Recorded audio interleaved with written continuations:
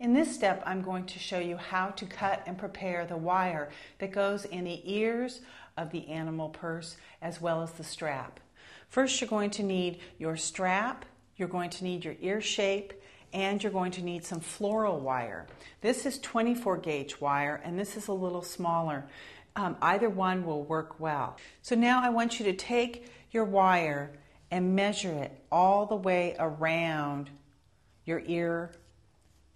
And you don't have to go around the bottom, just around 3 sides is fine. But you want to make sure it goes around the edges. And it doesn't have to be exact. And you can leave a little extra on the bottom. Also, use scissors, not your fabric scissors. Use your junk scissors to cut this wire. So there we go. It can come off a little bit, but you want to make sure it's around the edges because that's what's going to hold up your ear on your purse. Also, this wire is too short for my strap, but the paddle wire is great.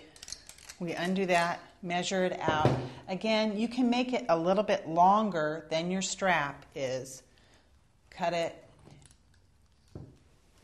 And again, use not your good fabric scissors. Use other scissors or wire cutters to cut this. And there you go. You have your wire for your strap and your wire for your ear.